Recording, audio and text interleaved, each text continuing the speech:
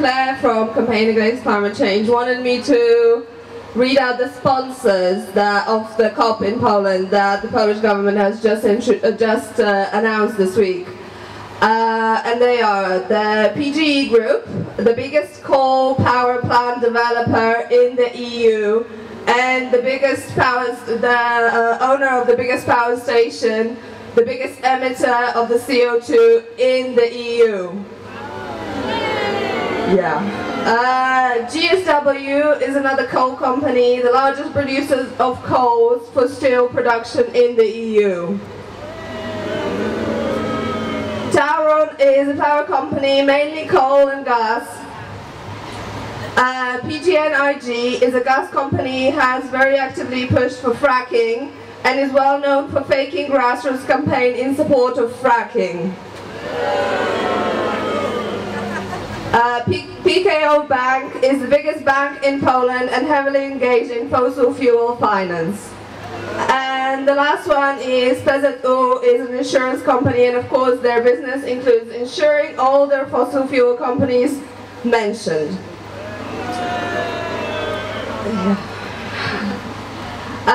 And this is the message from activists in Poland that I was asked to read out.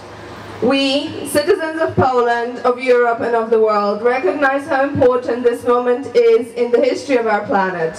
We know how little time we have left to repair the damage that we and past generations have caused. We know that the future of our children, our grandchildren, depends on us, on what we do here and now. Knowing this, we declare that it's time to wake up. It's time for politicians and bureaucrats to wake up.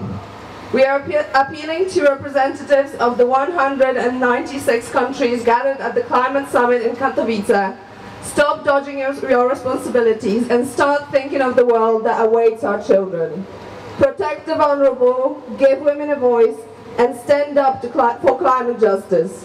You have the power to make these decisions. Take the brave, bold, and ambitious decision to limit global warming to a maximum of 1.2 degrees.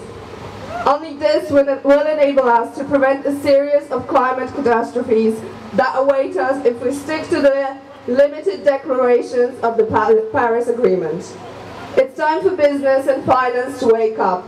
We are repeatedly told that the most important things are business and money.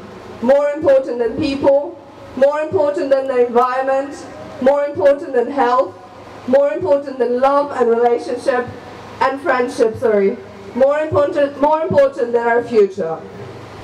It's time these people understand that what they're doing threatens our existence. Global warming threatens our existence. Unless it is stopped, there will be no business and no finance. Do not assume that the rich will be able to avoid the impact of natural disasters, resource wars and mass international migration. It's time for Polish politicians and our government to wake up.